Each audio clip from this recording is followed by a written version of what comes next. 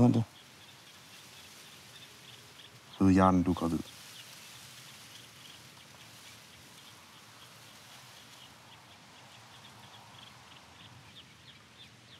Jeg tror, han gør, når han opdager det. Jeg tror, han giver dig fred.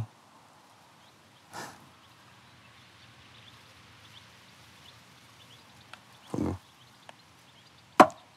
Jeg hjælper dig.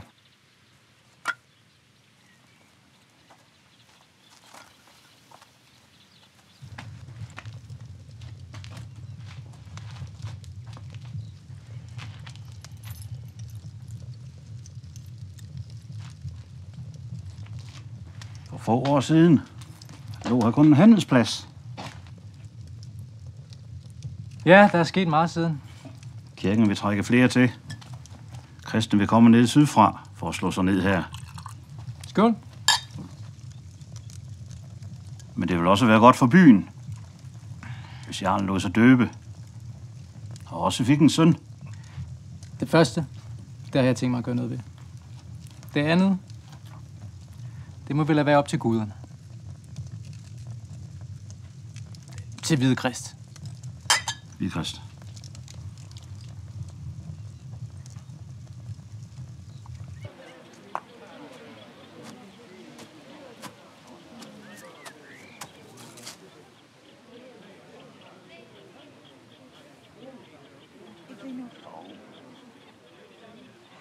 Jeg er lige i gang med der er lige kommet noget drik derovre. Jeg skal ikke have mere at drikke. Jeg vil have dig nu. Kom. Kom så. Jeg har ikke rigtig tid endnu.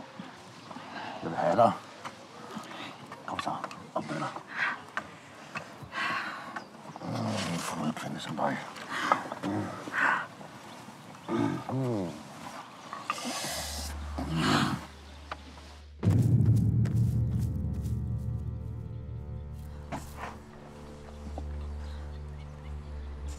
Bare vent. Jeg tænkte mig ikke om.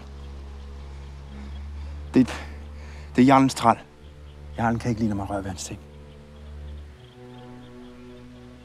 Han kan bare ikke lide at dele.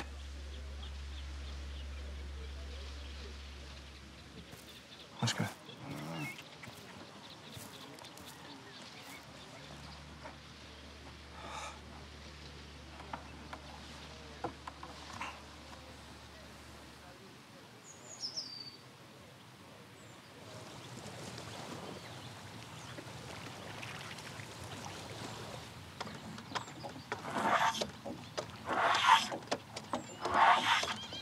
Bygmester!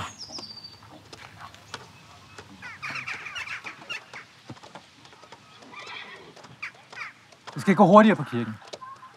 Du kan sætte trællene til det tungeste arbejde. De er blevet døbt, ligesom alle her på byggeriet bør være. Jeg takker for trællene, men der er noget, vi bør tale om. Det er uklogt at tvinge mændene. De har ikke noget imod at bygge et hus til Hvide Krist, men de vil selv have De vil gøre, som de får besked. Det er jeg sikker på, at du vil sørge for.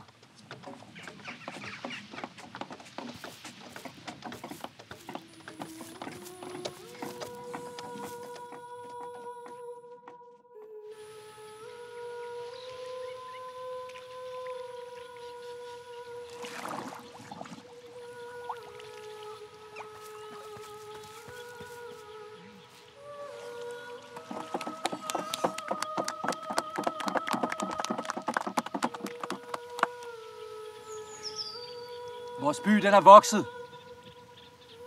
Mange af jer er kommet på grund af havnen, og flere vil komme på grund af kirken. Hvide Krist er kommet for at blive. Og fra i dag skal I alle sammen vide, at det her, det er en kristen by. I skal alle sammen døbes.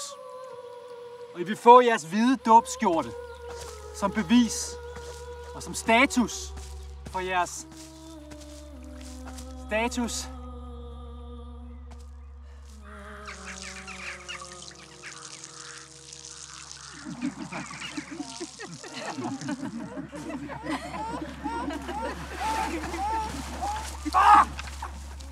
Det her, en kristen by. Alle, der vil bo her og arbejde her, de lader sig døbe. Alle!